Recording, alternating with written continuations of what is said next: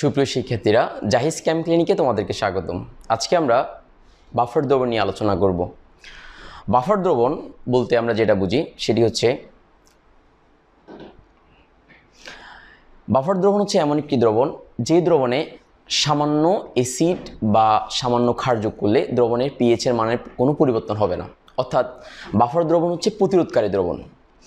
এটা সংজ্ঞা যদি আমি বলি তাহলে এইভাবে বলতে পারি, একটি নির্দিষ্ট পিএইচের যে দ্রবণে সামান্য অ্যাসিড বা ক্ষার যোগ করলে দ্রবণের পিএইচের মানে কোনো পরিবর্তন হবে না, তাকেই বাফার দ্রবণ বলা হয়। অর্থাৎ এই দ্রবণে যদি আমরা সামান্য অ্যাসিড বা সামান্য ক্ষার যোগ করি তাহলে ওই দ্রবণের পিএইচের মানে কোনো পরিবর্তন হবে না।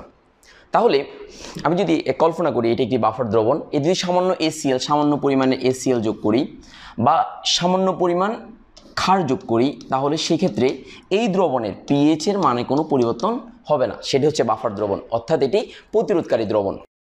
বাফার দ্রবণ কি সেটা আমরা বোঝার জন্য আমরা দুইটা পাত্র রাখলাম।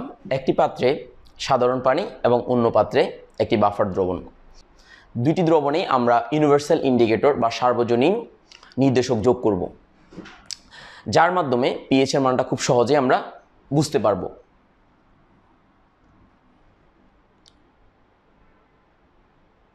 এই দ্রবণে ইন্ডিকেটর যোগ করা হলো এবং বাফার দ্রবণেও ইন্ডিকেটর যোগ করা হলো।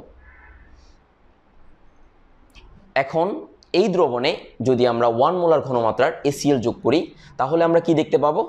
দেখতে পাচ্ছি এটার কালার পরিবর্তন হয়ে গেছে। কালার পরিবর্তন হয়ে গেছে, অর্থাৎ এটার পিএইচ 2, এর পিএইচ হয়ে গেছে 2, অর্থাৎ এটা অ্যাসিডিক হয়ে গেছে।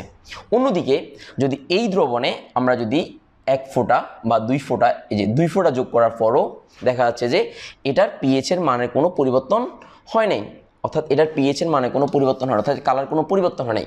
তার মানে এটি হচ্ছে একটি বাফার দ্রবণ আর এটি হচ্ছে একটি সাধারণ দ্রবণ। তার মানে বোঝা গেল যে দ্রবণে সামান্য অ্যাসিড বা সামান্য ক্ষার যাই যোগ করা হোক না কেন মিশ্রণের পিএইচের মানে কোনো পরিবর্তন হবে না, সেটি হচ্ছে মূলত বাফার দ্রবণ।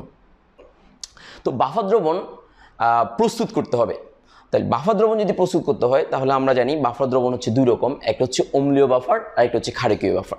তাহলে অম্লীয় বাফার বলতে আমরা কি বুঝি?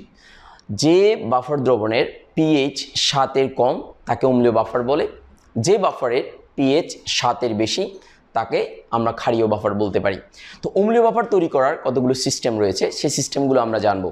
অম্লীয় বাফার অর্থাৎ একটা দুর্বল অম্ল এবং তার সাথে তার কনজুগেট লবণ, এই দুইটা মিলেই কিন্তু অম্লীয় বাফার তৈরি করতে হবে। তাহলে একটা দুর্বল অম্ল, আমি যদি এখানে দুর্বল অম্ল হিসাবে ইথায়োনিক অ্যাসিড বা অ্যাসিটিক অ্যাসিড দিই তাহলে আমি লিখতে পারি ইথায়োনিক অ্যাসিড বা অ্যাসিটিক অ্যাসিড CH3COOH, এবং এর সাথে যদি আমি তার কনজুগেট লবণ অর্থাৎ CH3COONA যদি যোগ করি তাহলে এই মিশ্রণটি হবে বাফার দ্রবণ। এখন এই মিশ্রণে যদি আমি সামান্য অ্যাসিড বা সামান্য ক্ষার যোগ করি তাহলে এই মিশ্রণের পিএইচের মানে কোনো পরিবর্তন হবে না। মূলত এটাই হচ্ছে বাফার দ্রবণ। আর যদি আমি ক্ষারীয় বাফার প্রস্তুত করতে যাই তাহলে একটা দুর্বল ক্ষার লাগবে। তাহলে দুর্বল ক্ষার হিসাবে আমি নিতে পারি অ্যামোনিয়াম হাইড্রোক্সাইড অথবা অ্যামোনিয়া দ্রবণ অথবা অ্যামোনিয়াম হাইড্রোক্সাইড, অর্থাৎ অ্যামোনিয়া দ্রবণটাই অ্যামোনিয়াম হাইড্রোক্সাইডে পরিণত হয়। অ্যামোনিয়াম হাইড্রোক্সাইড এবং তার কনজুগেট লবণ, কনজুগেট হচ্ছে NH4Cl। তাহলে এটা যদি এখানে যদি মিশ্রিত করি তাহলে মূলত কি দ্রবণ তৈরি হবে? বাফার দ্রবণ তৈরি হবে। তো তাহলে অম্লীয় বাফার তৈরি করতে গেলে একটা দুর্বল অম্ল এবং তার কনজুগেট লবণ, আর ক্ষারীয় বাফার তৈরি করতে গেলে একটা দুর্বল ক্ষার এবং তার কনজুগেট লবণের প্রয়োজন হবে।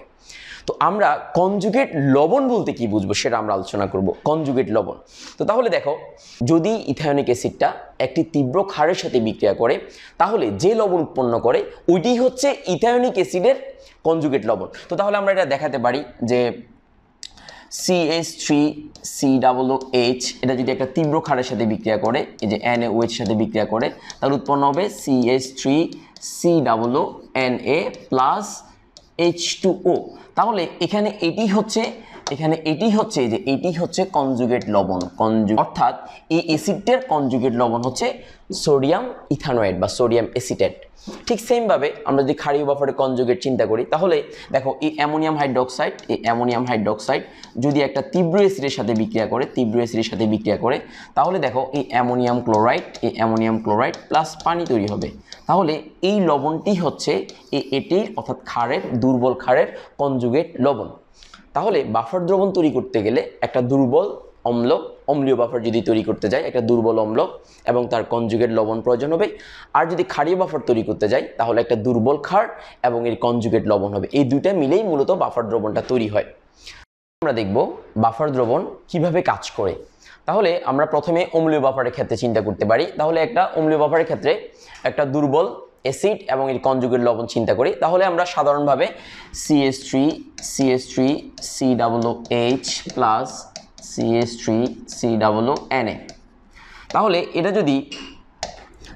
এটা কিভাবে ভাঙে আমরা দেখব। CH3COOH যদি ভাঙে, তাহলে CH3COO minus plus H plus ion, আর CH3COONA সেটা ভেঙে অ্যাসিটেট আয়ন এবং সোডিয়াম আয়ন উৎপন্ন হয়। এখানে আমরা লক্ষ্য করলে দেখব আমরা তিনটা আয়নই বিদ্যমান, এখানে তিনটি আয়ন, একটি হচ্ছে CH3COOH আয়ন, একটি হচ্ছে H প্লাস আয়ন, একটি হচ্ছে Na প্লাস আয়ন। তো তাহলে এখন আমরা যদি এটার মধ্যে যদি কি যোগ করি, এর মধ্যে যদি সামান্য অ্যাসিড বা সামান্য ক্ষার যোগ করি, তাহলে আমরা দেখব এটার পিএইচ এর মানের কোনো পরিবর্তন হচ্ছে না। তাহলে আমরা যদি সামান্য অ্যাসিড যোগ করি, তাহলে কি ঘটবে? যদি এখানে যদি সামান্য অ্যাসিড যোগ করি, অ্যাসিড বা HCl যোগ করি, তাহলে এই HCl এর H প্লাস আয়নটা এটার সাথে বিক্রিয়া করে, HCl এর H প্লাস আয়নটা এটার সাথে বিক্রিয়া করে, তাহলে কি হচ্ছে? এটার সাথে উৎপন্ন করবে CH3COOH। এটা দুর্বল অ্যাসিড বিটায় এটি অবিয়োজিত থাকবে। অন্যদিকে যদি আমি এই দ্রবণের মধ্যে একটা সামান্য ক্ষার যোগ করি, তাহলে সেক্ষেত্রে কি ঘটনা ঘটবে? যদি সামান্য ক্ষার যোগ করি, এই দ্রবণে সামান্য ক্ষার যোগ করি, তাহলে দেখো সামান্য ক্ষার যোগ করি, তাহলে এটার সাথে H প্লাস আয়নের সাথে বিক্রিয়া করে H2O উৎপন্ন করবে, অর্থাৎ মিশ্রণের পিএইচ এর কোনো পরিবর্তন হবে না। তো তাহলে এভাবে অম্লীয় বাফার কাজ করে, অর্থাৎ অম্লীয় বাফারের মধ্যে যদি আমরা সামান্য অ্যাসিড যোগ করি, তাহলেও সে তাকে প্রতিরোধ করতেছে, আর যদি সামান্য ক্ষার যোগ করি, তাকেও প্রতিরোধ করতেছে। কিন্তু এখানে একটা গুরুত্বপূর্ণ বিষয়, সেটি হচ্ছে যেহেতু মিশ্রণে যখন আমরা ক্ষার যোগ করব, এই মিশ্রণে H প্লাসের পরিমাণটা কমে যাচ্ছে। যেহেতু এটার পরিমাণটা বেশি থাকে, তাহলে বাফার দ্রবণে লা-শাতিলি নীতি অনুসারে যখন H প্লাস আয়নের পরিমাণটা কমে যাবে, তখন এখান থেকে সামান্য বিয়োজিত হয়ে H প্লাস আয়নের সাম্যতাটা রক্ষা করবে। এটা হচ্ছে খুবই গুরুত্বপূর্ণ একটি ব্যাপার, এটা মাথায় রাখতে হবে।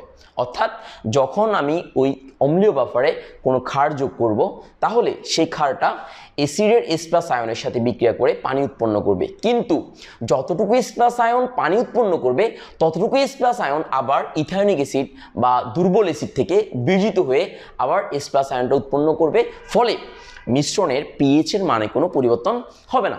এবার আমরা দেখব ক্ষারীয় বাফারের ক্ষেত্রে কৌশলটা। ক্ষারীয় বাফারের ক্ষেত্রে আমরা জিনিসটা কল্পনা করতে পারি, সেটা হচ্ছে একটা দুর্বল ক্ষার, আমরা অ্যামোনিয়াম হাইড্রোক্সাইড আমরা দুর্বল ক্ষার হিসাবে নিতে পারি, অ্যামোনিয়াম হাইড্রোক্সাইড এবং এর কনজুগেট লবণ, এই যে অ্যামোনিয়াম ক্লোরাইড, এর কনজুগেট লবণ নিলাম।